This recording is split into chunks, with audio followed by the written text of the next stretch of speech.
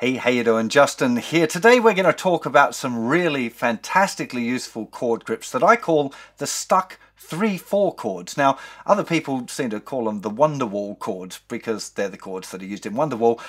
Whatever you're going to call them, the basic idea is that we're going to keep our third and fourth fingers in the third fret of the thinnest two strings throughout a whole bunch of different chords. Now, this makes some of the chord changes a lot easier and some of them a little harder. It has a very unique sound to it as well, because you get this kind of drone effect, which is called when we have these two notes ringing out the same most of the way through. They're very commonly used in rock, particularly kind of that 90s rock, you know, Guns N' Roses and Poison and that kind of era stuff was very, very popular. That's where I first encountered using them. They're just a fantastic set of chords to learn for kind of advancing beginners. Maybe shouldn't be the first chords that you learn, but once you've got through your basic grips, these are a really fantastic set of chords to get a handle on. So let's get to a close-up and check them out. So let's take a look at what I call the big G. If you've come from my regular beginners course, you're probably playing G like this right now with just the second and the third finger, and you're muting the fifth string. That's a fine way to play G. For this particular one, what we're going for is using the third and fourth fingers on the thinnest two strings on the third fret. So they should actually be kind of touching each other. They should be kind of connected and resting in the third fret, thinnest two strings. First finger is going to go down in the second fret of the fifth string, where it would normally go if you were playing a kind of a standard G chord, and then second finger is going down in the third fret of the thicker string. Sounds like this. Now you can definitely lift off your first finger. We're going to talk about that a little more in a second, but just to talk about this chord shape again for a little minute, just to iron out some things. Now firstly, you're probably going to want to start by putting your third and fourth fingers down and finding a nice place for them. You want to be using your fingertips, and you don't want to let the fingers fall flat, right? Particularly the third finger. You might find that your third finger knuckle wants to kind of fall down like that. You want to try and keep it round all of the time, right the way through all of these chord grips. You're trying to keep the third finger on its tip and not let it go like that. Many of you are going to have that problem. I had it when I was learning doing the left-handed thing. My third finger kept folding down like that. So you really want to try and keep those fingers nice and round all the time. Curled up. So work on that a little bit. What you might find as well, what I found, you might find it too, is that I started pressing really hard with my third finger for some reason. It was almost like it was trying to compensate for the fact that I was using my little finger, which at this stage you might not have used your little finger much. You're going to find your little finger gets pretty painful pressing down there. So just be aware of the pressure. You want to press enough to get a good note, right? To get the note clear. Again, that's a lot down to do with position. You don't want to have the fingers right at the back of the fret there. You're going to have to press too hard. So trying to get them right up close to the fret there, and just experiment a little bit to find a way where they're both sitting comfortably and the fingers are nice and connected with each other. They're sitting on top of one another, touching. Okay? Then put the first finger down, then the second finger. Try to make sure that the tip of the first finger is down as well. Again, if you let that go too flat, you're going to mute the fourth string. Okay? And then the second finger again on the tip. If you let it lay down too flat, you're going to mute that fifth string anyway. So just spend a little bit of time. Get the placement of the third and fourth fingers down, then the first finger, then the second finger, all nicely on the tips. Give it a strum. Pick out the notes one at a time. Okay, if you find that you've got some of this sort of stuff going on where it might sound like this, you need to go through and pick them out. Okay, that one just needs to press harder. That's muted, so lift up the second finger a bit. There we go. Make sure the first finger is on the tip. You might just be not pressing hard enough with the third finger. Go through all of those little checks and make sure that you've got that chord sounding sweet before you start on any other ones. Now, I already mentioned that you can lift off your first finger, just like we did for my kind of standard G chord. Now, if you're going to play this one, I call this a rock G. This is what you'd play if you were playing like an AC/DC song or something. You'd probably play your G chord like that. It sounds great on electric guitar with distortion, this particular one. It's a very, very cool chord. Now, for any of you doing my music theory course, you might notice something if you know the names of the notes. This is the note G, nothing on that string, on the fifth string, D, G, D, G. So it's actually only D's and G's. The correct name for this chord would be a G5. You could call this one an open power chord, but you could still use it to replace pretty much any time you've got a G chord. You could play this instead, or this, or this, or that. Any of those would be acceptable replacements for a G chord when it just says G in the sheet music. So how do you know which G to play? If it says G in a song, well, how do you know? There's now 4 different choices. In fact, there's another one we'll get to a little later where you use your 3rd and 4th fingers only. Now, you're going to use different ways of playing G depending on what the song is. Okay, so in different songs and different circumstances, you're going to use different ways of playing a G chord. Later on, you can learn how to play a G as a bar chord, like this, or like this, or like this, or like this. They're all different Gs. There's loads of different approaches to playing a G chord. So as you progress on your journey, you're going to learn lots of different ways of playing G and every other chord, and then you're going to learn circumstances to use them in. Now, this one with the 2 fingers down is a particularly interesting one because of all of these other chord shapes that you can use that work really well, make the changes easy from this G chord. So let's have a look at the first one of those, which is starting on the full G, the big G. If you move your 1st and 2nd fingers down 1 string, so now the 2nd finger is muting the thicker string, 2nd finger's down 3rd fret on the 5th string, 1st finger is on the 2nd fret of the 4th string, open G string, 3rd and 4th fingers as they were. This is called a C add 9 chord. This note here is the 9th note of the C major scale. 1, 2, 3, 4, 5, 6, 7, 8, 9. That's where we get its name from. Doesn't matter. This is just a replacement for a C chord. If you've got a C chord in a piece of music, you can nearly always drop in a C add 9 instead. You have to use your ears and have a listen. Sometimes you go, oh, didn't sound really good in this particular song, so you just stop doing it, right? That's the easy way to do it. So this is a C add 9. Really good thing to practice is just changing from the G, move those 2 fingers down, and have a go at playing the C add 9. Just from one to the other. Now again, I would quite commonly play that G, kind of rock G, to C add 9. You don't always have to be doing those, you know, the 2 fingers moving together there. You might find sometimes you go from the rock G to a C add 9, and that's totally fine as well.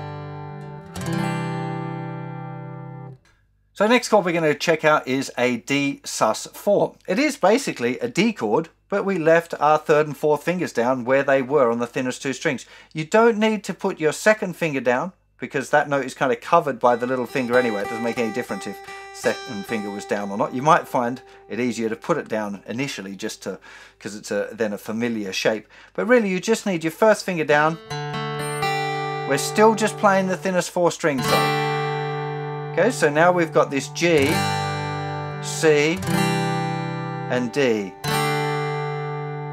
C, G.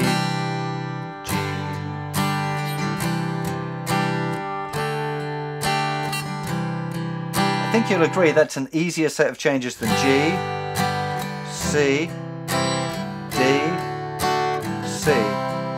That has a whole lot of movement going on. There's lots of things to, you know, lots of movement for the fingers. Whereas here,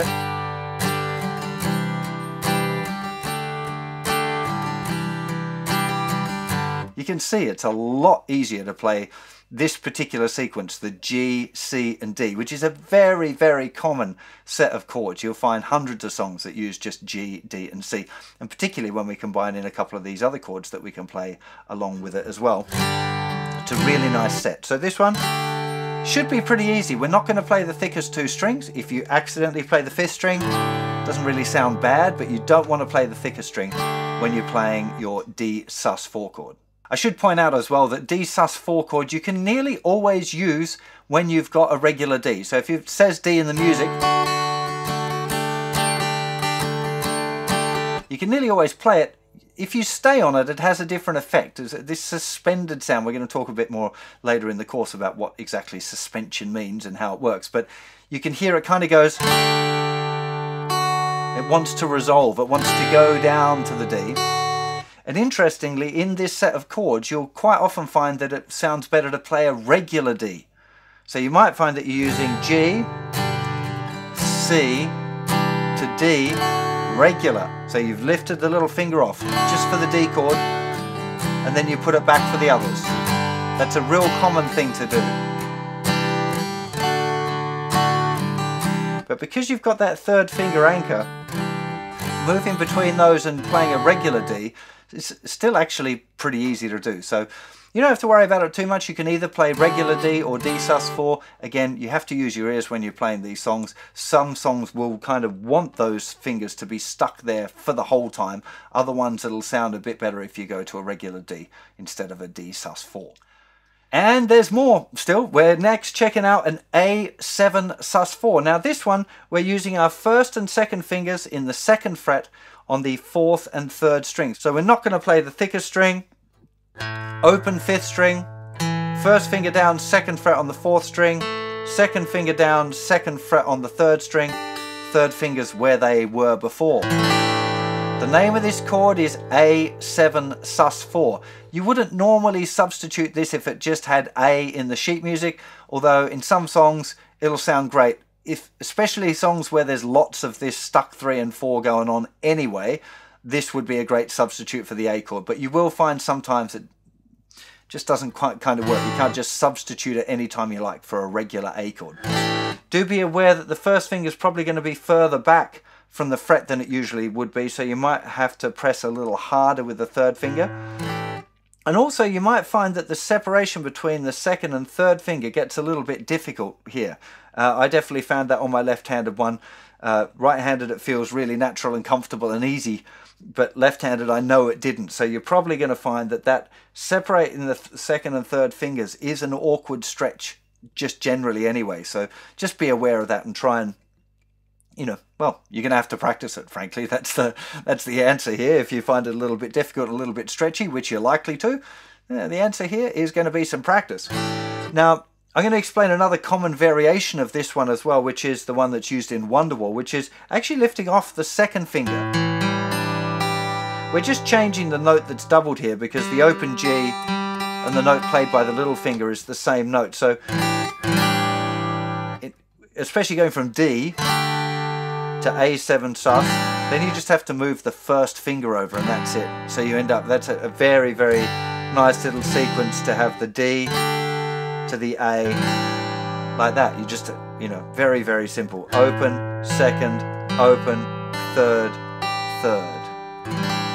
Okay, so it's still an A7 sus4, whether the second finger is down or not. They sound slightly different, but they're still an A7 sus4 would be the name of that particular chord.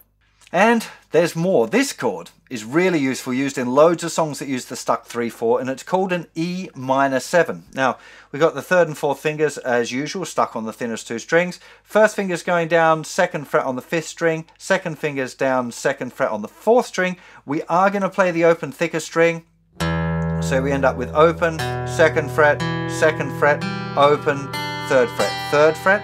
You might find it a little tricky getting that second finger pointed enough. A lot of people mute that third string, so it's one thing to be aware of.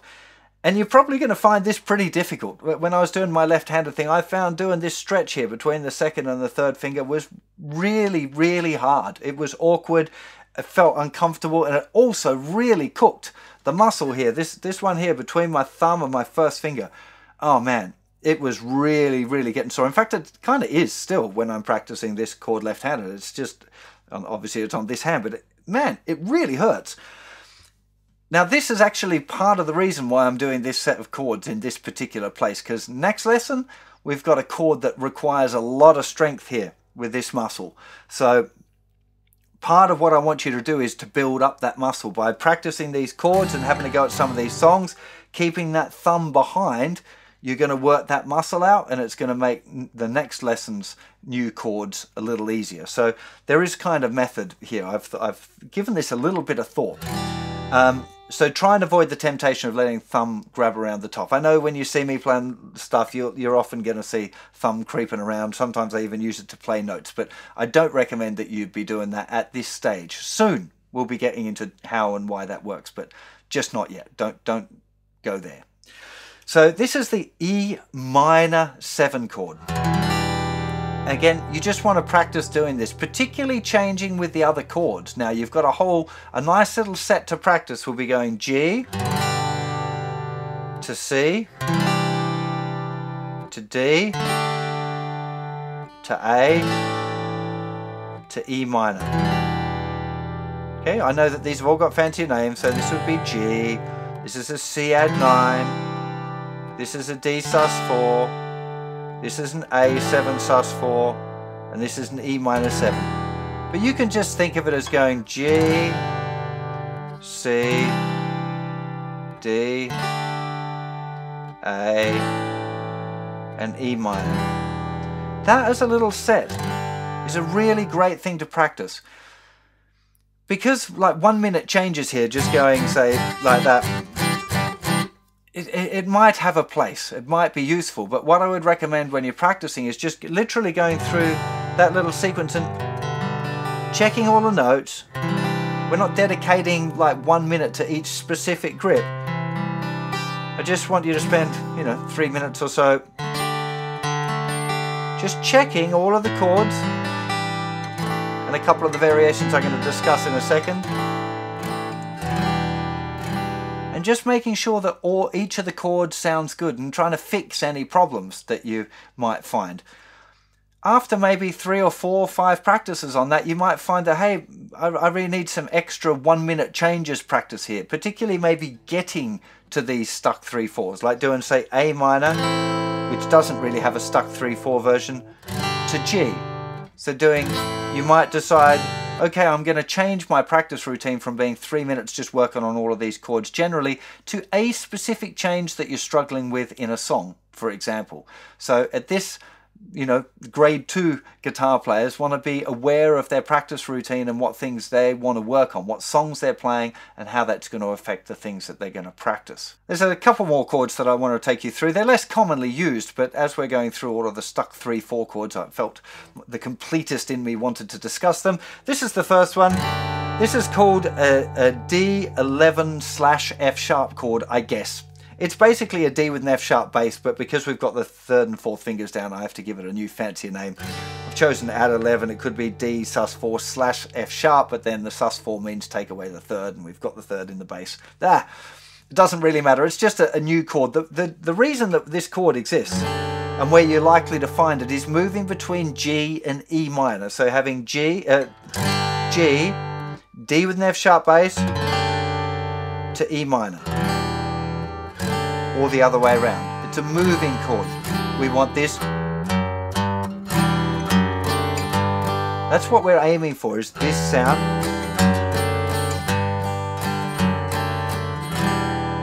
Okay, you're going to find it in that kind of thing where you've got, that's a real common movement. You can see it's nice going from the G, the fingers separate. Okay, so first finger's going down, 2nd fret, thicker string. It's muting the 5th string. Now it doesn't have to mute the 5th string, but it's really awkward to not mute it. So I tend to mute it nearly every time. Open 4th string, 2nd fret, thinnest 2 strings, 3rd fret as usual. Okay, so let's just call it D with an F sharp bass rather than D11 over F sharp. It's a bit long-winded. And then to get to the E minor, the 2 fingers come together. So that's a real nice thing to practice, is just the 1st and 2nd fingers moving out and then back together. This is a lovely chord, D with an F sharp bass with the stuck 3/4.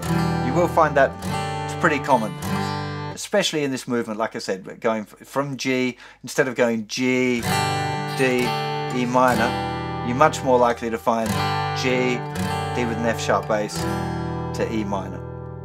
And there's one more, just one more chord. Now this one is a lot less common than the other ones.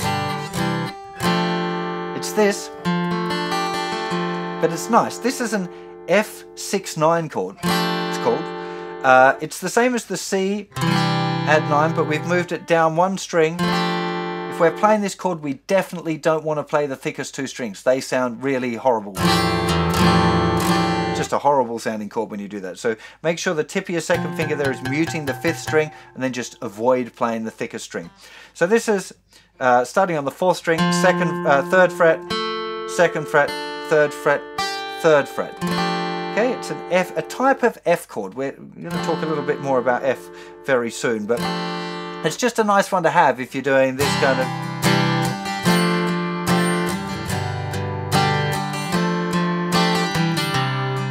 There's lots of songs that have got this kind of C, F, G, F little idea. So you can, it's a nice little cheater around an F chord if it's one that you're going to struggle with. Again, we'll talk more about F chord very, very soon. So this one is called an F6/9 chord. Less common than the other ones, but still a useful one to have under your fingers.